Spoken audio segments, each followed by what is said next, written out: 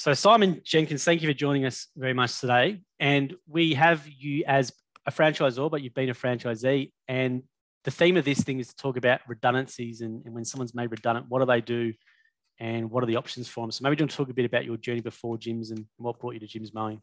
Yeah, certainly. So I spent 20 years working in the financial services industry in a range of different roles over that time. For the GFC, I got made redundant as a result of the GFC. And I then spent, I suppose, a good 6 months looking around for other work in a similar sort of, in that financial services space.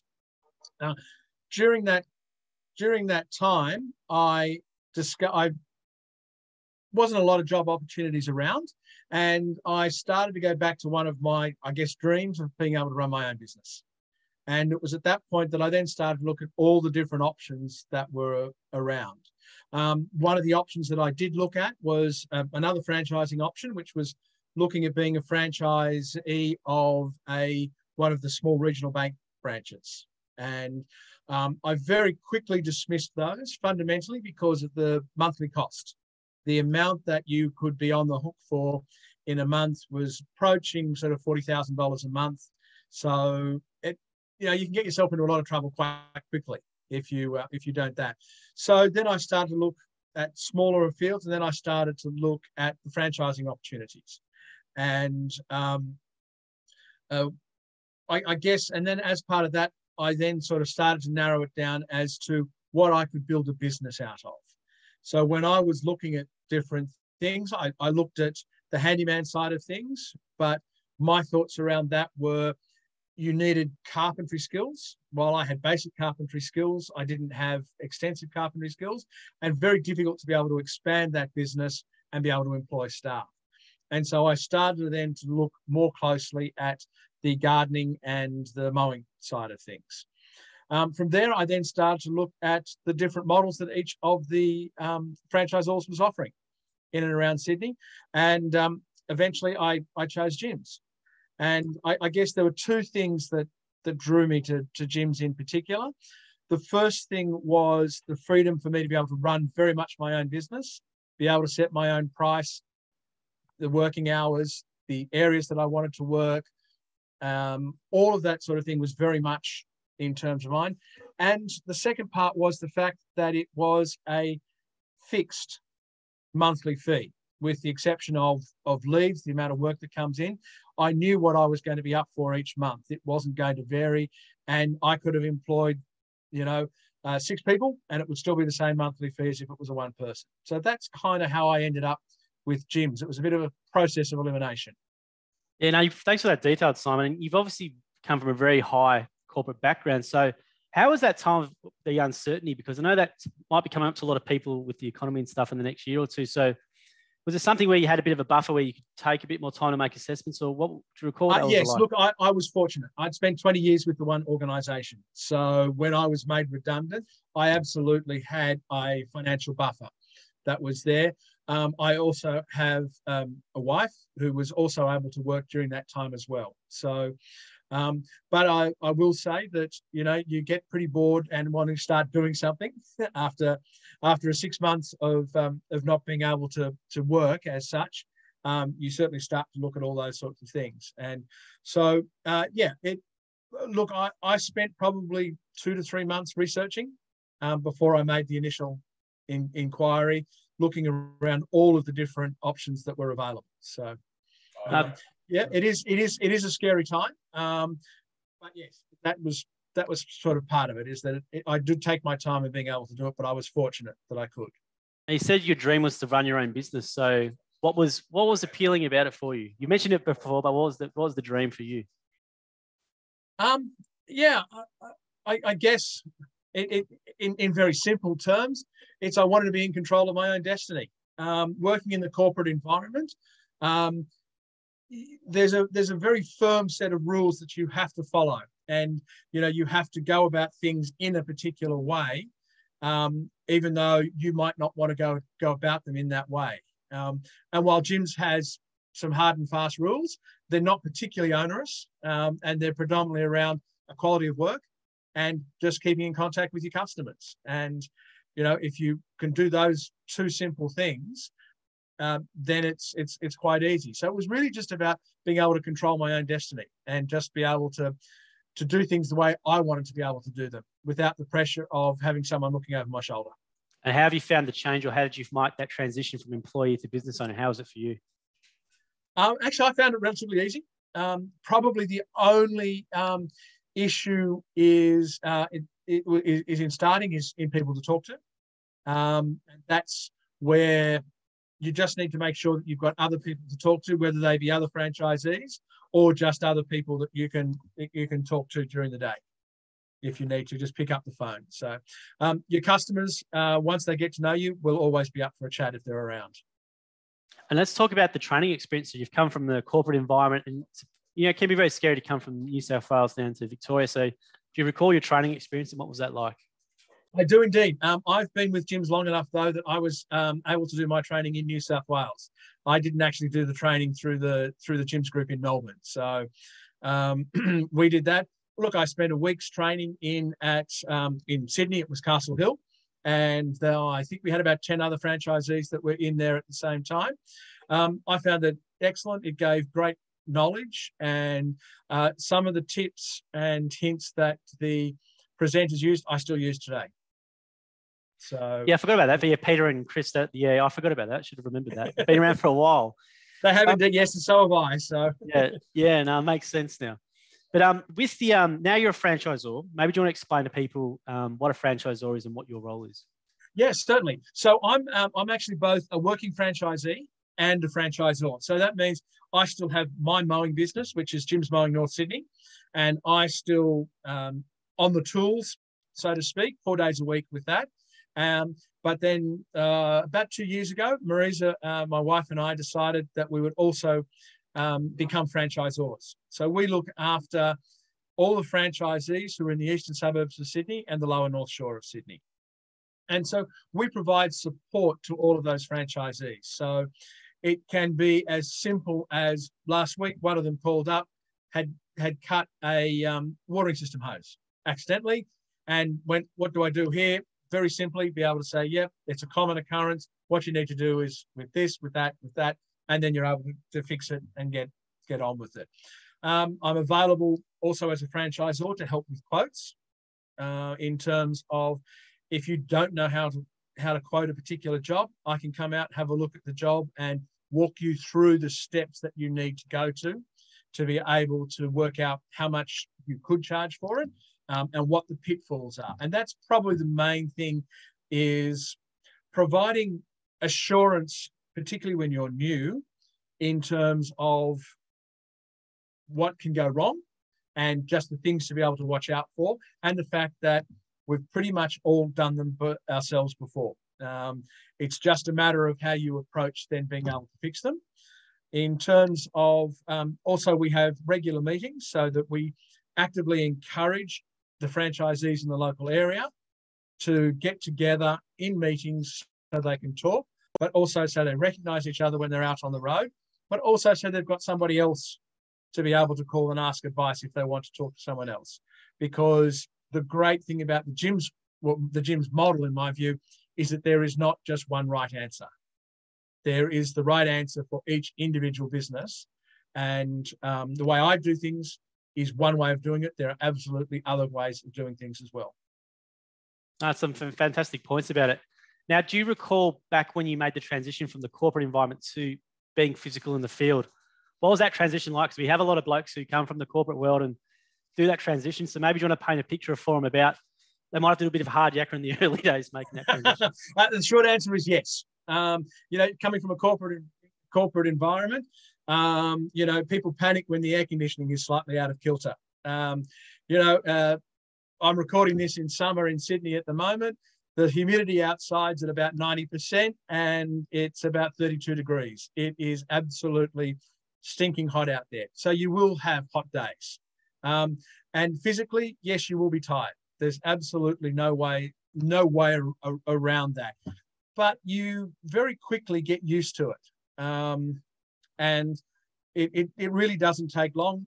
look, you know, some of the hot days, you do need to stay hydrated. Absolutely. That's one of the big things. And again, as part of training, there's some tricks and there's tips around that we can help you with to make sure that you do it and that you watch for the signs of it and that you stop. So yeah, look, physically it can be hard, but I guess it's not heavy work. If you're a builder's labourer, as an example, you will be working for someone and you will spend your entire day moving a pile of dirt from point A to point B, carrying heavy loads. That's not what we do. We are far more into the maintenance side of things. So we're using tools to be able to minimize that. You know, you can have lawnmowers that are self-propelled that can help you pull you through.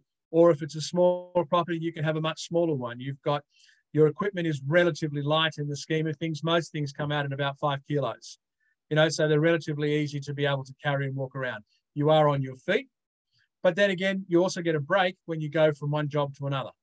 So it is your business. If you're feeling tired, you slow down or you stop, make contact with your customers, say, hey, I'm not going to get there today. It's just too hot. And 99 times out of 100, they're absolutely fine with that.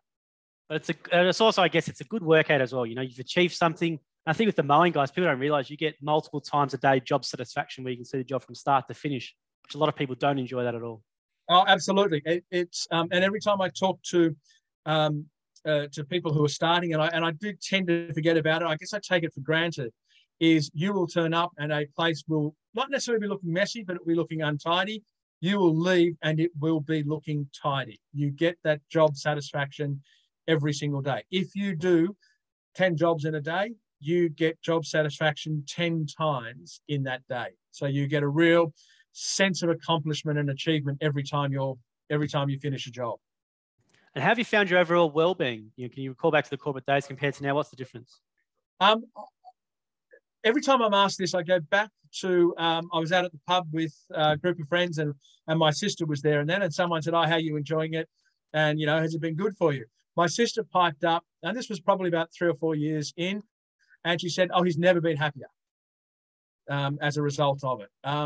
Look, every job has its stresses, but the types of stresses were far less, and you're in control of your own destiny. So you don't have to, you know, the decisions that you make are the decisions you make, and you know, you normally you make them knowing full well what the consequences are going to be, and it's so much better. So I absolutely do not miss my corporate days at all. And I was going to say, do you want to give some idea to people about how big you can build a business? So are there any franchisees in your region who've got a really big operation, or yourself, or maybe do you want to give some? Yeah, so look, I guess I'll talk about myself and then I can talk about a couple of the others. And it's probably an important point with gyms. I started by myself with no customers. By the end of the first year, I had sufficient work and customers that I needed to have someone help me every day of the week. So, you know, that took 12 months. I started in August, and as I came out of winter the second time, I knew I needed someone to be able to get through that spring and summer. So it can be that quickly to be able to do it. You can build it up a little bit faster than that if you want to, but that was my process. In the end of the second year, I had a second vehicle on the road with somebody else in it, and I continued that for a period of time. I eventually had 6 people working for me at the peak, but then I started to scale that down in terms of, I guess, getting the right people to run my vehicles was probably the trickiest part of that. And so I then started to sort of scale that back down again. And then when I decided to take on the franchisor side of things, the person who was that stage running my second vehicle had decided to retire. He'd been with me for over 10 years. And so I then decided, that's it, I'm going to wind that side of the business back. So you can grow as much as you like, or you can stay as a one-man band. There's no sort of set. And in fact, different times of your journey, you can go up or you can come down, just depending upon individual circumstances. In terms of that. So then we also have another guy who is in the eastern suburbs. Actually, I've got a couple of guys in the eastern suburbs who are relatively young, and they're in under 2 years, and they have up to 9 and 10 employees working for them. at the moment. One of them, Connor. Connor is indeed one Connor. of them. Yeah. Yeah. Connor is absolutely one of those. And again, they the only thing holding them back is staff. And look, the last 2 years with COVID have been tricky in terms of that. It's still not easy to find staff. It's easier than it was 12 months ago, but it's not. We're not quite there yet. In the normal course of business, I would have a relationship with a temporary agency. I could have called them up. If I called them up by midday today, I could have someone available tomorrow morning. So that's what I would call business as normal. We obviously haven't had that for the last 2 years. Yeah. What's your key to finding good staff then? What were some traits? Because I know it's a problem for a lot of franchisees, and it seems to be the main problem that stops a franchisee from scaling is the employee problem. So what was your tip to finding good staff, or what's some advice around that? Look, don't close any avenue. My focus was I wanted someone who I could trust their quality. So for me, the quality of their work was more important than the speed of their work. So that was my focus on finding someone who was older. Hence, after 10 years, he decided to retire from doing this type of work. Excuse me. And so, look, it's fine. I have used recruitment agencies. Haven't had a huge amount of success through recruitment agencies. I have had some good success with employees through some of the disability providers. If you talk to them about what your needs are and what people's needs are, they can be excellent. I've had some excellent people with an Aboriginal background also as well come through. The advantages of both of those types of employees is they come with support workers. So that first 3 to 6 months, there is also someone else helping them and coaching them through being an employee and working with that. And there's also training and wage subsidies that are available through some of those schemes as well. And just ask around the local community. You will find things. I'm well past my football playing days, but certainly if you are associated with any sort of a sporting club, anything along those lines, then they are absolutely a source of people. Or if you know somebody who's at university, you can get lots of people who are looking for 1 to 2 days of work a week. And then particularly when holidays are on, which generally speaking is when we're busiest, then they're also available to be able to do that as well. So it tends to be a full range of where to get people. Once you get a good one, you hold on to them. No, some really good advice there. So how do you hold on to good ones? What are some things you do to help hold on to them? It's to work out what they want. It's to really work out what they value. And it is not always a paycheck. That's certainly part of it. But often it's, if you dig down, it's the people, I need to get away by 3 o'clock, or every week I really like to do this. So can I knock off at such and such a time? If you're flexible about how you deal with your staff, that's probably the most important thing. And then pay them. Obviously, you have to pay them fairly. If they're running their own vehicle, there are allowances and extra things that they do need to be paid as a result of that. But don't underestimate if they can take the vehicle home for the night. Is also a benefit as well for them, because they don't need to have a second car at home to get to work. A lot of good advice there. I was just going to ask you now, transitioning to something else about the services we do. So maybe you want to talk, what are some big misconceptions maybe that customers have about Jim's Mowing, you reckon? The single business misconception is that we do gardening as well as mowing. That's a lot of people go, yes, of course I know that. But then there are people who go, oh, I thought you just did mowing. So that's probably the biggest area that we face. In terms of other services that people are not really so much aware about, I would be gutters. Certainly in the mowing division, we do pressure washing of driveways and courtyards and paved areas and those sorts of things, and the soft landscaping. And by soft landscaping, mulching of garden beds, replanting of turf, those sorts of things. When you start to get into what hard landscaping, which is paving and retaining walls and those sorts of things, there are legal requirements about how much of that you can do depending upon which state you're in. So, but they're the sorts of things. But with pressure washing and gutter cleaning, certainly in a Sydney environment, we save those up for winter. So as the lawns start or the grass starts to slow down in terms of its growth, we can then start to talk to our customers about, well, it's coming up to autumn and winter. As soon as the autumn leaves have finished falling, we should get up there and clean your gutters so they're right for the next 12 months. And then once you've done that, you can then say, and look, it's starting to get slippery. The moss starts to develop on pavers. We can clean that up so that you've got a safer surface during for the remainder of the year. So you can do those things. But yeah, the big thing is gardening in terms of that. And a lot of people are quite scared about approaching gardening, but that's where your franchisors can help you in terms of advice with that. Some of the training courses that we offer and some of the experience of those working franchisees and franchisors can provide you.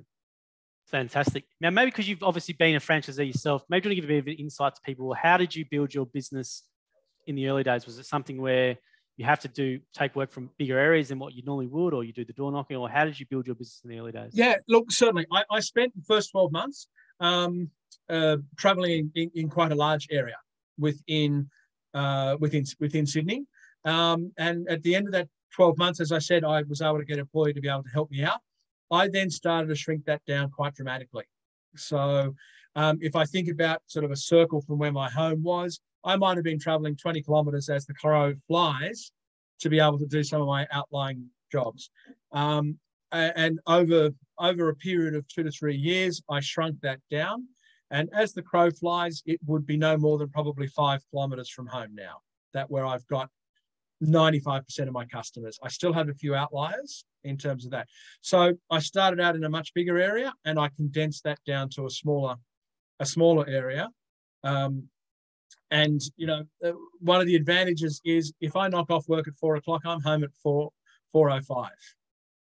By being able to do that in terms of just being able to sort of go around.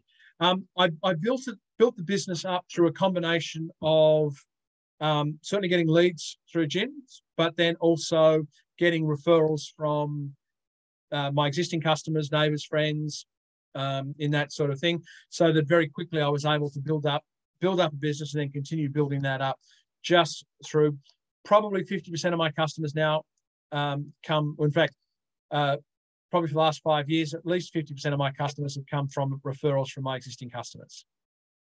Which is the best type of lead, is a referral, isn't it? So it is indeed. Yep. No, absolutely. So the advantage of it is that customer already has an idea of what your price point is.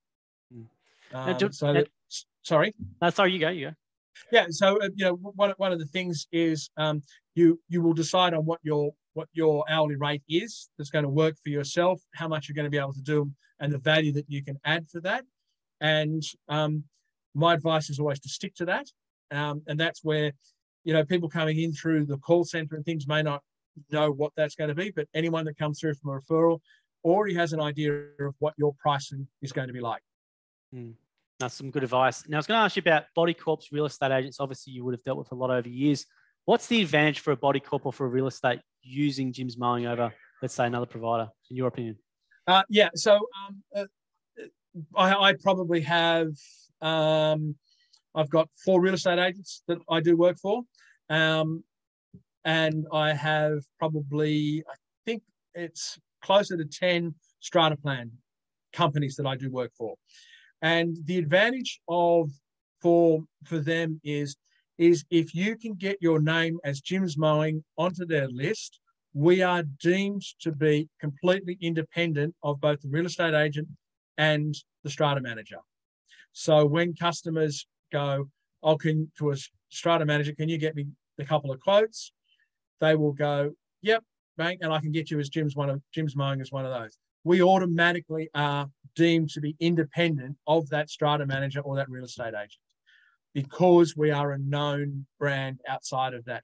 So you leverage off our brand to be able to get into those people, and people automatically go, oh, good, I know I'm getting someone reliable and I know I'm going to get something with quality, so that we can be in there and get it. And, you know, look, it's fantastic business when you get a strata manager who just sends you an email and says, hey, Simon, can you go and do a quote at such, meet so-and-so and do a quote. It becomes very easy. That's really good advice. Never heard it said like that before. I never thought of it like that before. So it's definitely a really good benefit. But I want to ask you about your equipment. So we always have interest about people's equipments, and there's all these different thoughts on what you should run, petrol, battery, or not, a bit of both. So what are you running at the moment in your setup? Everything. So I have just on a day-to-day basis, I have one petrol lawnmower, I have one battery lawnmower, I have a petrol whippersnipper, I have 2 telescopic battery-powered hedge trimmers, and 1 petrol smaller handheld one. I do run petrol-powered blowers. I do have 1 battery-powered blower in terms of that. And that's my basic sort of equipment pack in terms of that. Why the combination? I guess most importantly, I don't buy new equipment until I need to. I don't go out there for the fun of it and just do it. So as a piece of equipment starts to come to the end of its useful life, and by useful life, I guess I define that as when it starts to break down regularly. It's at that point that you might be able to fix it, but you might be spending time doing it and it slows it down. It's at that point you're better off having it as your backup and getting a new piece of equipment that you turn it on and it runs immediately. So the area that I am in Sydney, we have a lot of stairs. So that's why I have a battery-powered lawnmower. They have a couple of advantages. They're light, and 2, the rear wheels hang out over the chassis, which means you can roll it up and down a set of stairs and not scratch stairs. While with a lot of the petrol-powered lawnmowers, the wheels are actually slightly forward of the rear chassis, which means anytime you're trying to go up and down a set of stairs, you're actually scratching stairs. So that's part of my reason for that. In terms of range anxiety for batteries, you just have lots of batteries, right? It's as simple as that. You just come home at the end of the day, you just put them in the charger, and then you pick them up first thing, pick them up in the morning as you head out again. So that's that. Look, the hedge trimmers I think are absolutely fantastic as battery powered. They don't drain the batteries very quickly, and they're so much quieter, particularly when you have to hold them up above your head so that they're close to your ears and those sorts of things.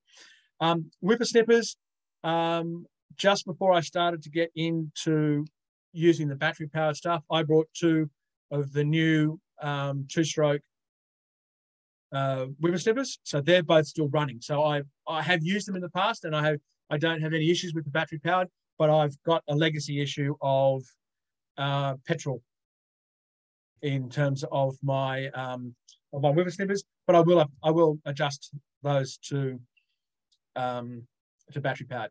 And then the final one is blowers. The battery powered blowers work just as well as a petrol powered one. However, on maximum power, they run the batteries out very quickly. So the issue with them, for my mind, is not their power. It's the fact that they drain the batteries, which means you've got to have a lot more batteries. That's the only issue that I have with the battery powered blowers. I keep one because sometimes you end up in a situation where you don't want to have the loud leaf blower going, and you want to have the battery powered one. But that's the only issue I have with them. I know certainly some guys have absolutely committed to being 100% battery and love it. So. And what sort of brands are you running, Simon?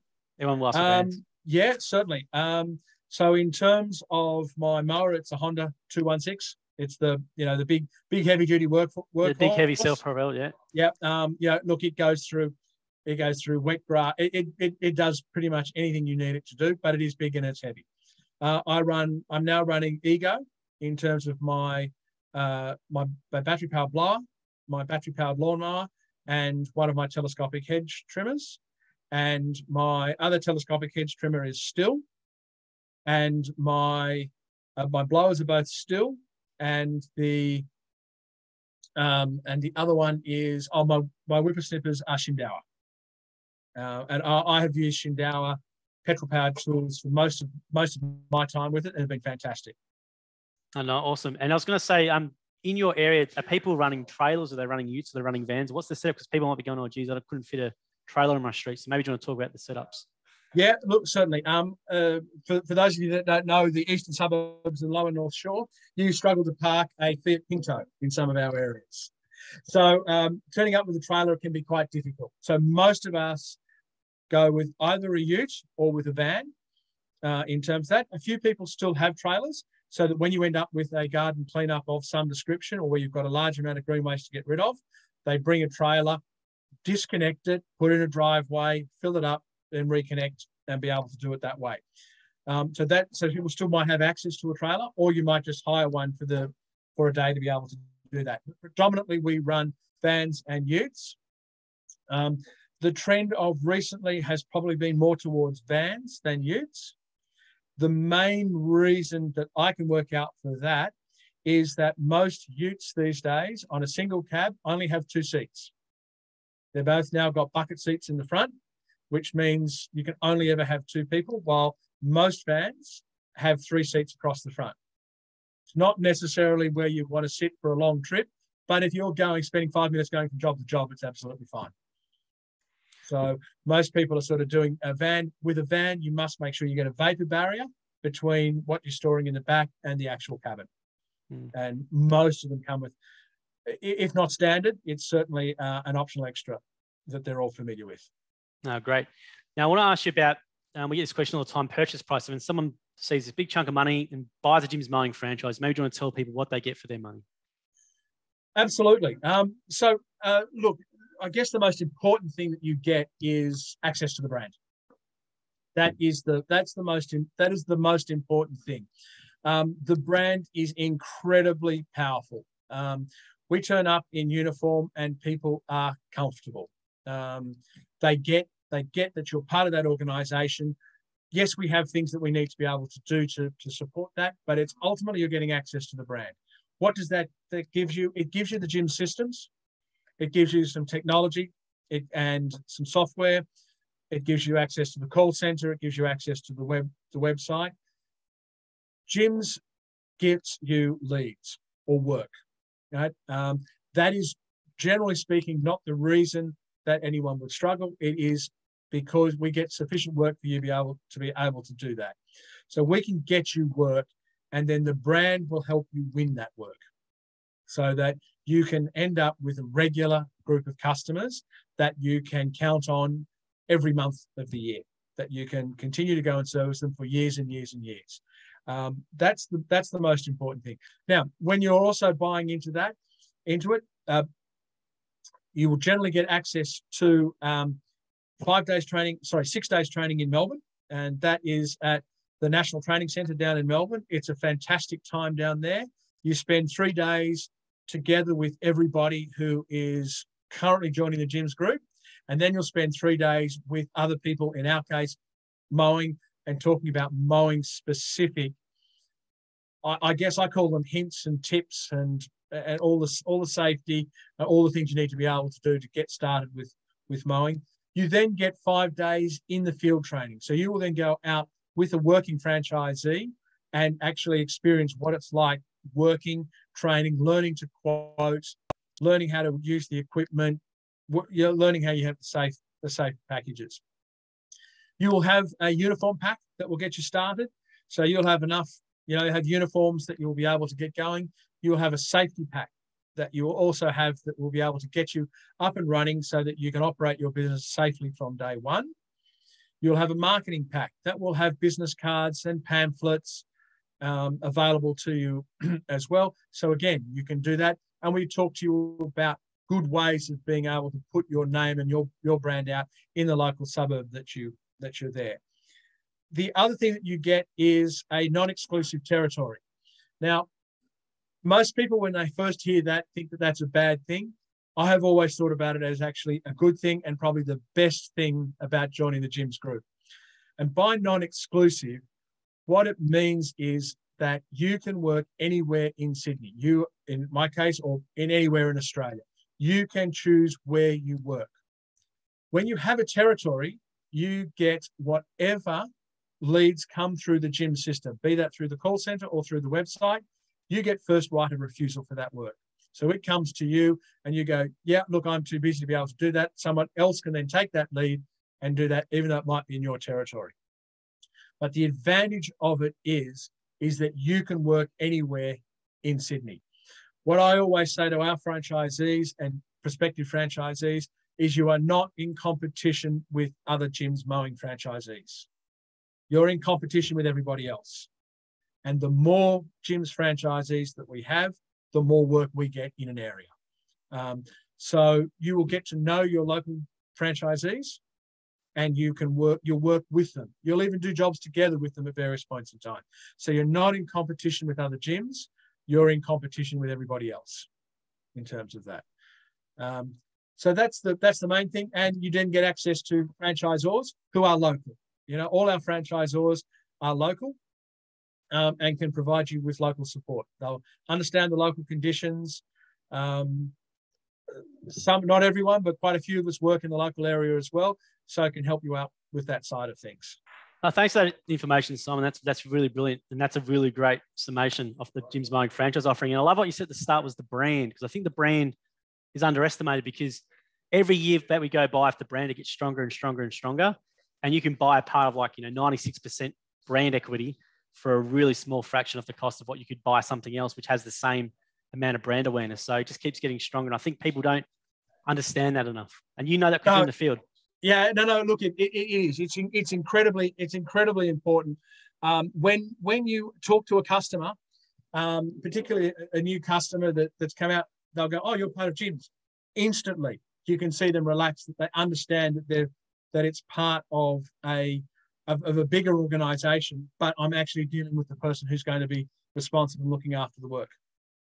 You know, I think it's such an undersold thing, and I just think it's for anyone looking at the business, it's the cheapest brand, well-recognized brand you can literally buy a part of and be a part of and leverage off all those millions of jobs that have been done previously and all the goodwill of that, and you can buy it at a really small fraction. Compare that to, let's say, absolutely, yeah, McDonald's or something like that. Now, Simon, just before we let you go, you provide a lot of really, really good information. It's been fantastic.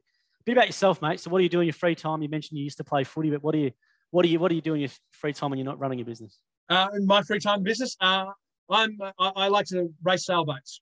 So I like to get out on the water. Being in Sydney, we've got the harbour and the Pacific Ocean out there. So I like to do yacht racing. Is my main passion away from working. So I never seem to get out of the sun. That's the problem. My skin doctor is organising another a bigger boat. Yeah. Are we going to see Gyms Mowing in the Sydney to Hobart? No. However, one day when I get myself organised enough together and I get my own boat, you will see a Gyms Mowing sponsored boat cruising up and down the harbour. So be awesome. It probably won't be big enough to enter the Hobart, but maybe some of the lead-up events. That'd be awesome. Now, just before we let you go, what's maybe some advice for someone maybe who was in your position 20 years ago? Because you said your dream was owning a business, and you didn't. You're 20 years, you probably had that dream in the back of your mind. So, what's your advice for someone who maybe is in that same position now? I won't tell you just to do it, but I will tell you to go and talk to one of the franchisors about it. Right? Do not be afraid to pick up the phone, have an hour and a half meeting with one of the franchisors to understand what the gyms model is all about. You can read all the stuff online. You can look at the videos. Sit down with the franchisor and just spend that time with them talking about the business, about what a Gyms Mowing business is about. Yeah, now, it's a good point. So I was going to cut you off just because I want to point out to people, it's not a hard sell. Like, you guys aren't salesmen. You guys are franchisees. You're working in it like you are, or the franchisor they're dealing with will have been a former franchisee in some capacity. So it's not a slick salesman. It's actual working people. We've all either doing it or have been there and done it. We understand it. And yeah, it's not for everybody. If you don't like dusty being outside in the sun, or if it's damp or dust, then it may not be for you. And again, that's part of why we have that day or a half day where you come out in the field before you go too far down the track to see what the work's really like. Brilliant, mate. Well, we'll leave it there today. And thank you very much, Simon. And if someone wants to inquire with you, 131546 or gymsmowing.com.au. And if they are in your area, hopefully they can come out and spend a day with you and meet you. Absolutely.